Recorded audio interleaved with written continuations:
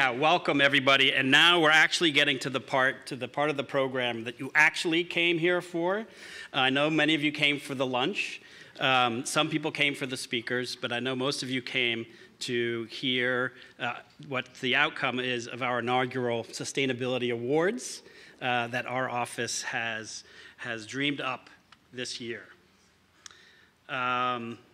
So just want to let you know, so when we began thinking about this project, this program for this year's Sustainability Connect, we wanted to recognize the diverse community of all of you, which Sustainability Connect does, but we really wanted to drill down into specific people, specific projects, and let people sort of open the hood of some of these projects and get a sense of all the efforts that are being done out there that not only help the Office of Sustainability get our mission done, but also are helping MIT move forward. So that's terrific.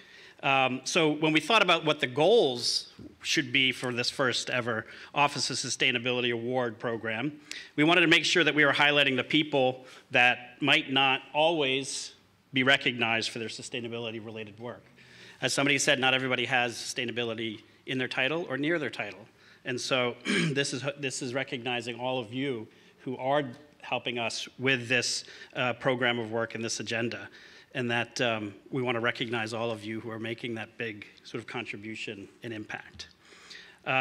So we put out the call to all of you to nominate, recognize people that you know that are doing the work that is so important to us, and that we wanted to recognize those that are really have a focus on connection, on impact, and kindness. We can't forget that kindness is an important dimension of our work. And you certainly all responded. So without further ado, we have a series of first winners, and we'd like to honor them today. But before we get into that, we do have, Dawn is going to talk a little bit about the sort of innovation of the awards that we'll be giving out of literally, what are they? Thank you, Steve. Yeah.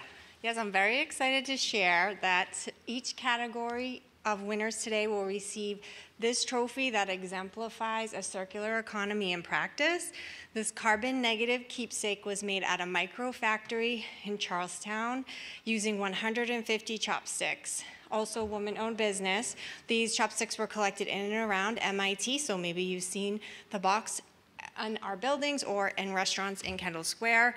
The company's named Chop Value, founded by Elaine Chow, who is a MIT Sloan graduate with her MBA. She opened the business last September and has so far diverted almost 15 tons of waste from landfills.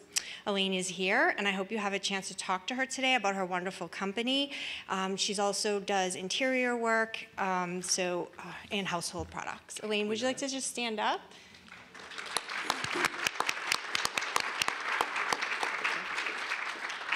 Awesome. Okay, so now I get to set my timer. Okay, so let's get started on to the awards. Thank you, Dawn. So so I'm going to announce the winner, and after I announce the winner, we invite the winners to stand up at their table and get recognized by your colleagues. And then before everybody departs, or as people depart for lunch, we ask that all of the awardees come up here, and we'll give you your award as well as a certificate. Everybody likes a certificate. What? Yeah, well, you know, as somebody said, I can't see that from here. So, okay, all right. So our first category is our Sustainability Impact Award, and we're going to award one individual and one group winner. And this award recognizes individuals making an impact and leading on the sustainable change at MIT. And for our first award this year, we'd like to recognize Marty O'Brien. And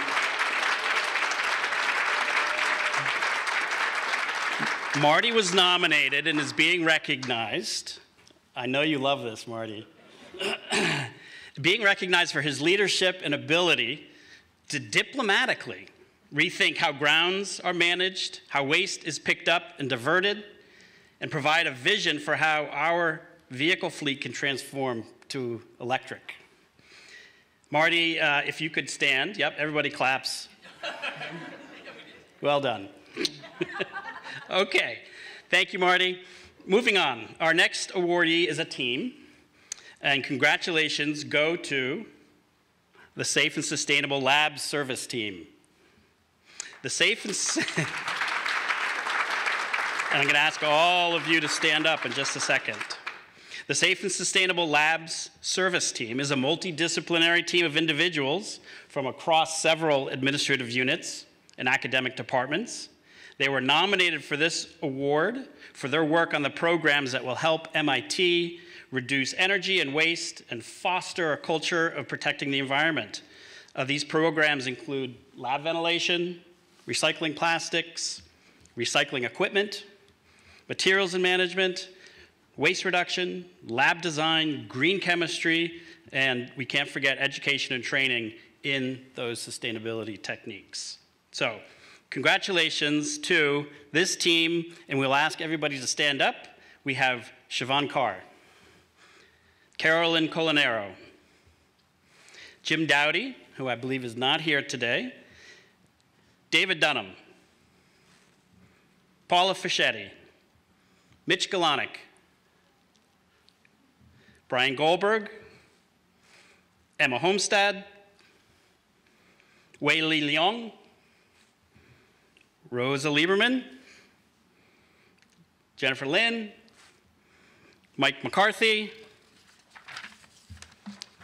Scott McNay, Suela Menchaca, Steve Monstour, Patrick O'Donnell, Jessica Parks, who's not here today, Dawn, Ryan Sams, Mikhail Sharoni, Brian Smith, Matt Wah, and Lu Zhang. Congratulations.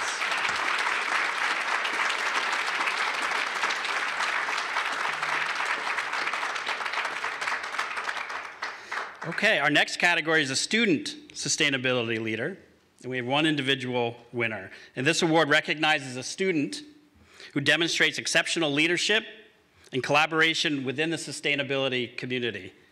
And I'll let you know we have had a lot to consider. So I'd like to congratulate Shiv Bhakta.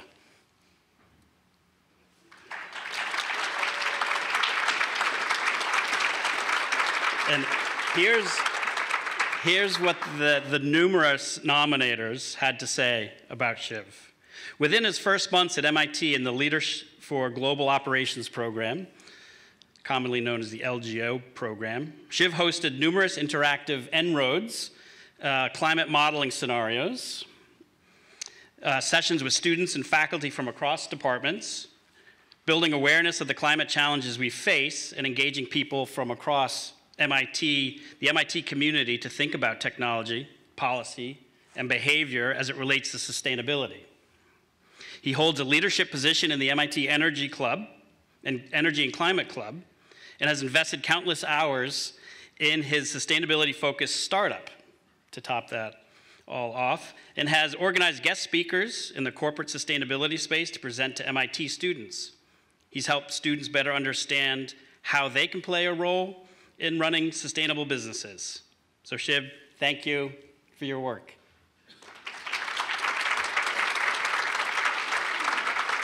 Okay. Campus is a test bed award. We have one individual and one group winner. This award recognizes an individual or a team utilizing the campus as a test bed for sustainability solutions on campus and beyond. So, Katerina Boykin.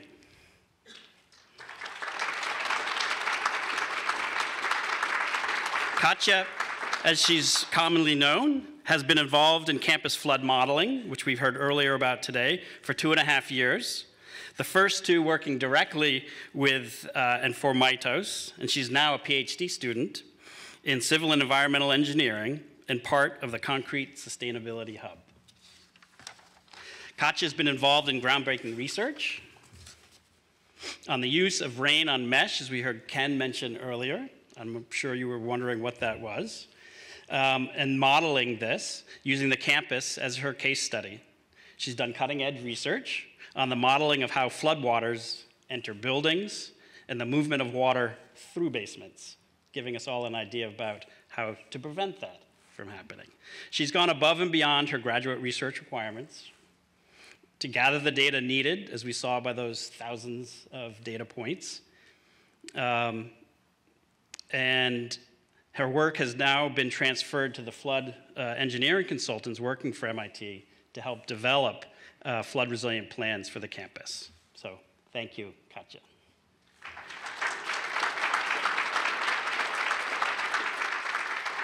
And for the winner in our group category, the award goes to the undergraduate chemistry teaching lab fume hood project team. Does that sound familiar?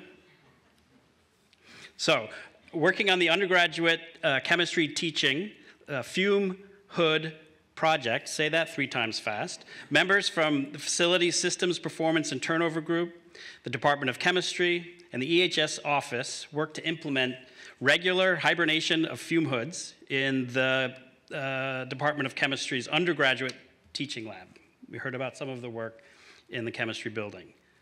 The scheduled use of labs allowed for time hibernation of 58 fume hoods for 135 hours per week.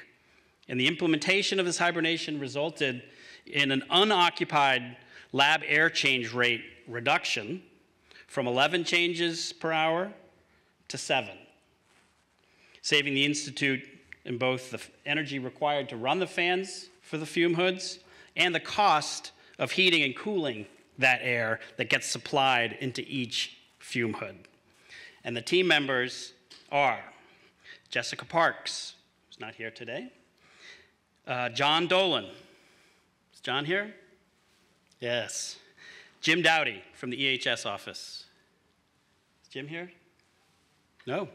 Well, please stand. Thank you.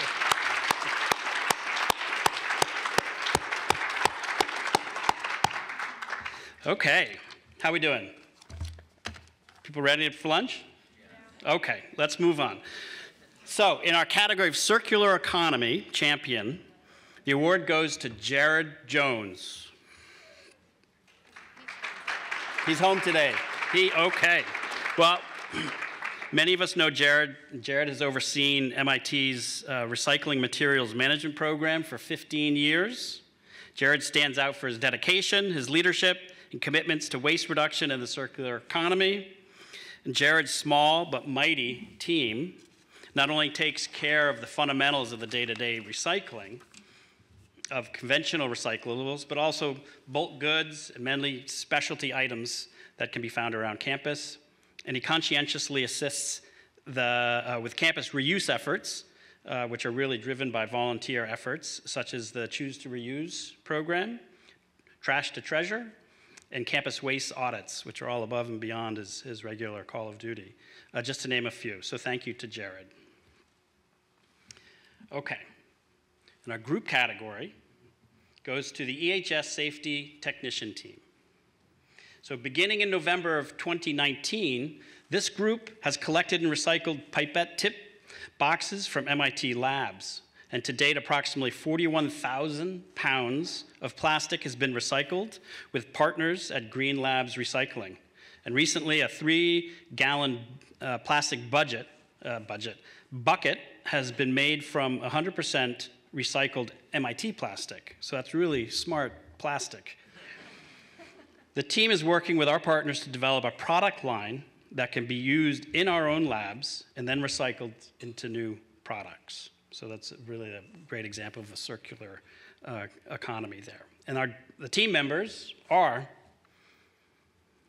David Pavone, Ryan Sams, Norm DeRochers, John Collins, and Michael DeBarrio. Thank you. Congratulations.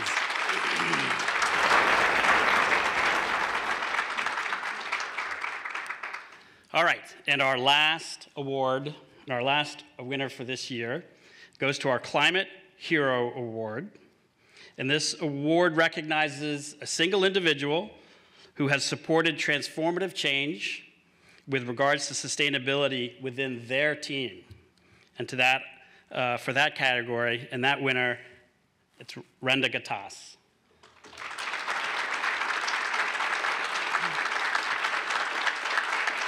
And I think Renda said something to me of, don't make me stand up too long.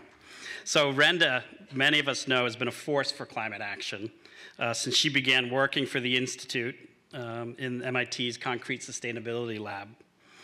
Her technical knowledge, creativity, and compassion break down barriers between people and departments, from her leadership on sustainable building design, to her expertise on stormwater management and climate resiliency, to her determination to see new renewable energy projects happen right here on campus.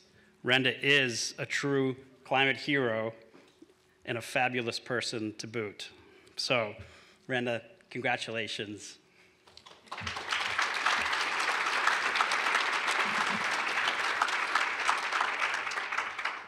So thank you to everybody for not only nominating the people that are around us, but also here gathering to recognize all of the good work and hard work that you all have been doing, and these teams and individuals today.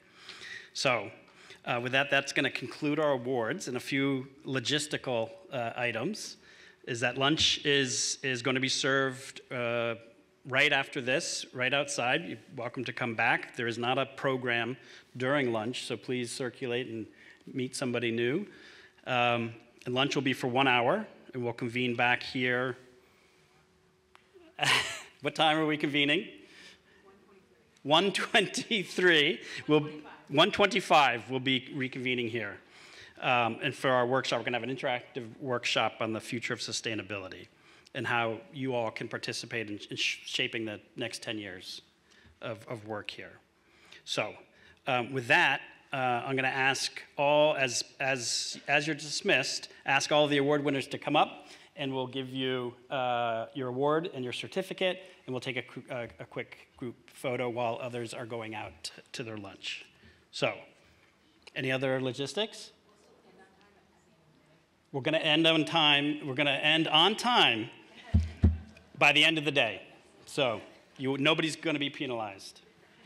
And with that, we close our awards ceremony. Happy lunch, and everybody who's won awards, come on up.